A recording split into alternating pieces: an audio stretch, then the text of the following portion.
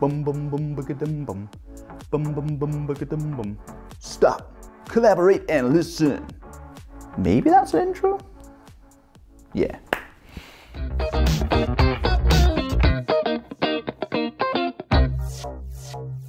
Hi, I'm Grant and welcome to the 9th class in the meteorology series all about icing. Ice adds a lot of weight to the aircraft that we then have to lift through the air with us. It also changes the shape of aerodynamic surfaces, leading to disruption in the airflow. Previously, I've done a class called Contamination in the Principles of Flight series, which can add a bit more information to this video should you need it to help build a nice picture of why icing is such a big problem for aircraft. Airframe icing can occur whenever an aircraft flies through liquid water at temperatures below 0 degrees Celsius, or if it flies through precipitation that falls onto a cold below 0 degrees Celsius airframe and it forms ice on contact. There are a few types of airframe icing caused by slightly different conditions. The first one is hoarfrost. This happens when water vapor in the air sublimates directly to ice on the surface of the aircraft. This is the kind of frost you would get on your car overnight and you have to defrost your car in the morning. It can occur in flight when flying from an area of cold air, which has cooled the airframe, into an area of warmer, higher humidity air. And that means that the saturation water vapor pressure reduces near the cold airframe and the water vapor sublimates directly out onto the airframe in the form of hoarfrost. Second type of icing is known as rime ice. It is formed when small, supercooled water droplets come into contact with the airframe. The impurity of the aircraft and the airframe gives something for the ice crystals to form around.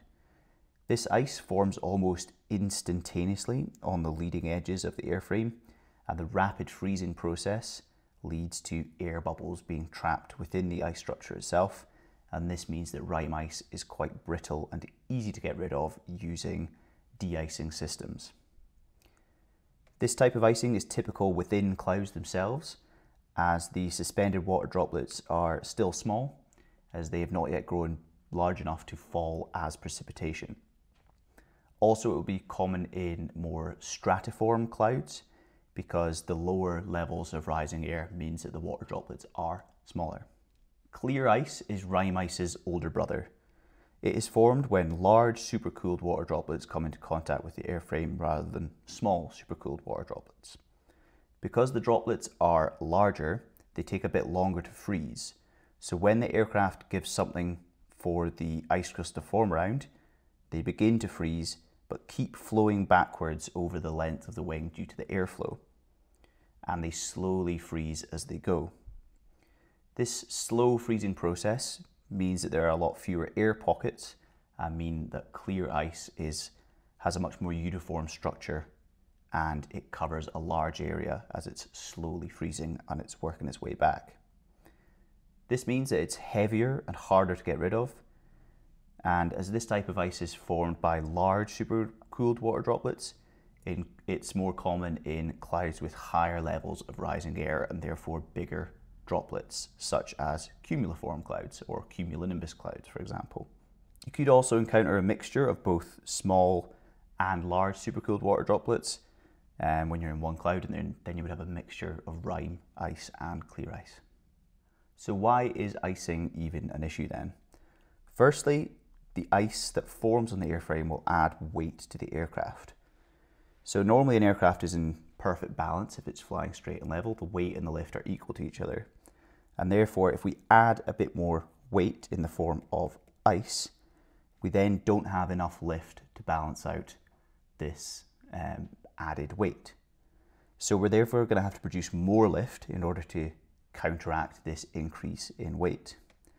If the aircraft is already carrying up to close to its maximum load, then it might not be able to maintain flight if the ice buildup gets too extreme.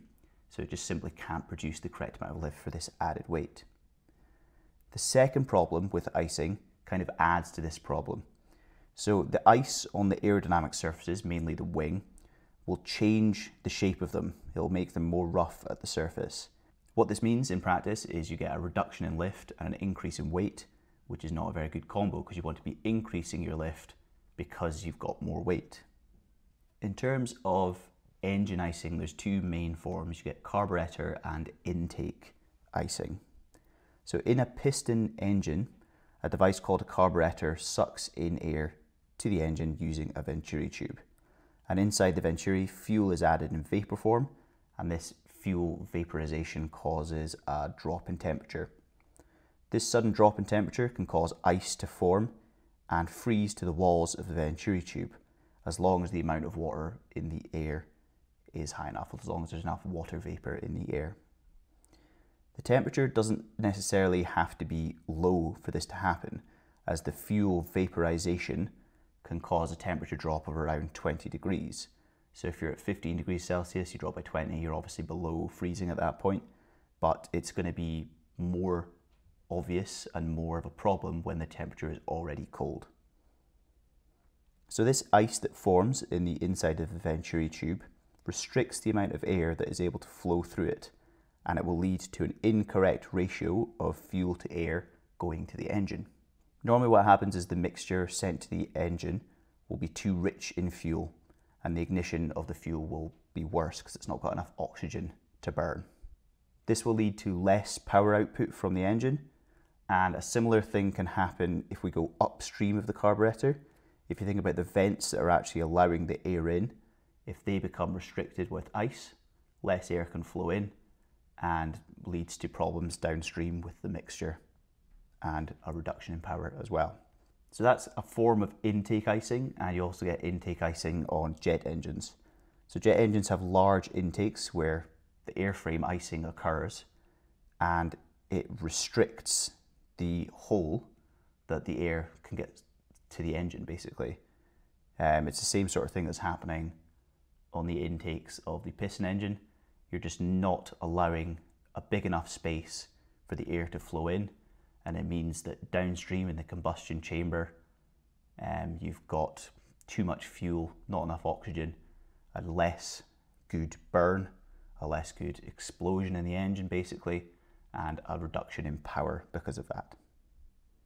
So icing conditions occur whenever we are below 10 degrees Celsius and there's visible moisture in the air. 10 degrees Celsius is obviously not below freezing point, but when we are moving through the air, the wind on the aircraft can basically cool it down significantly. And if it reaches below freezing, then air moisture can freeze onto the surface of the aircraft or the engine intakes.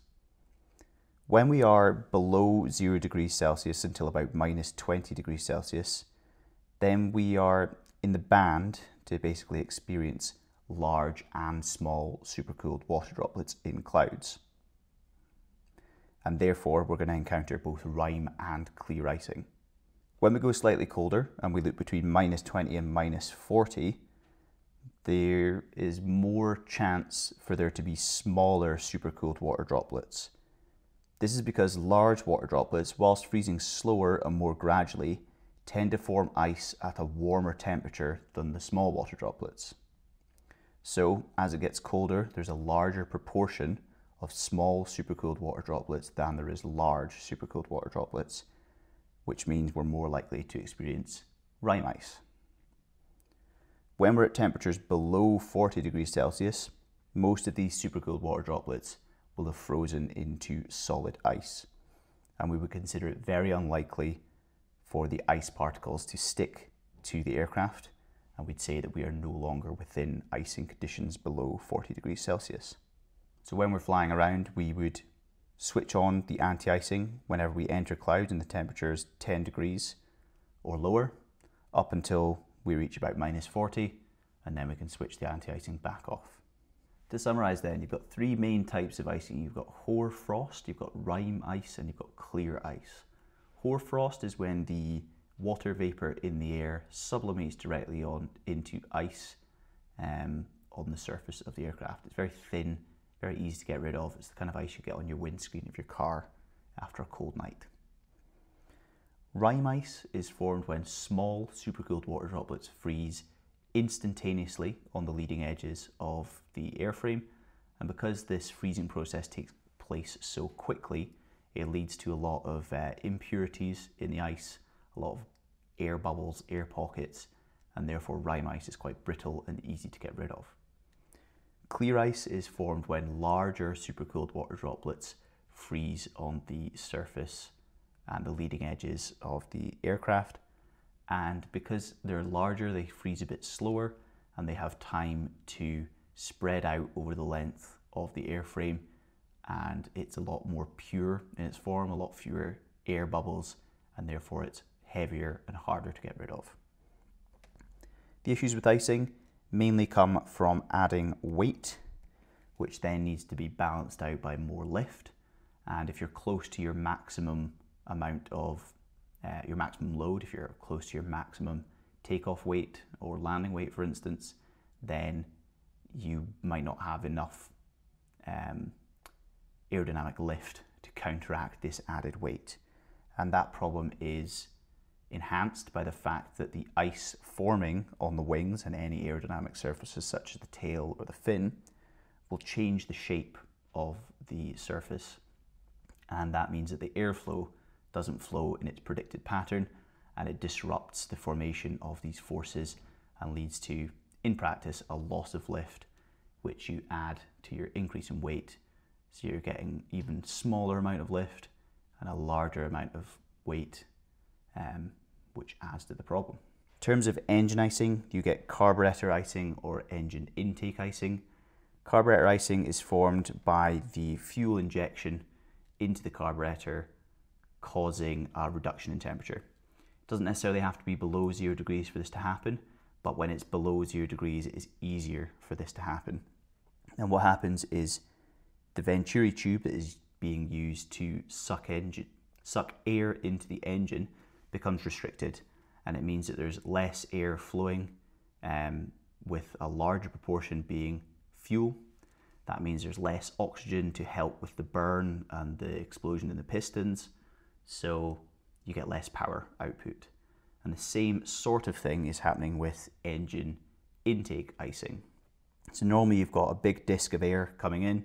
When you've got icing, you're restricting the amount of air that can flow in, and it means that there's less oxygen in the fuel to air mixture to burn, to explode in the engine, and to create that power. So you get a reduction in power if you've got either carburetor icing or engine intake icing. Icing conditions, we would consider anything below 10 degrees Celsius with moisture in the air, with visible moisture in the air, so basically clouds or precipitation. And when you're between 0 and -20, you're likely to get both large and small supercooled water droplets.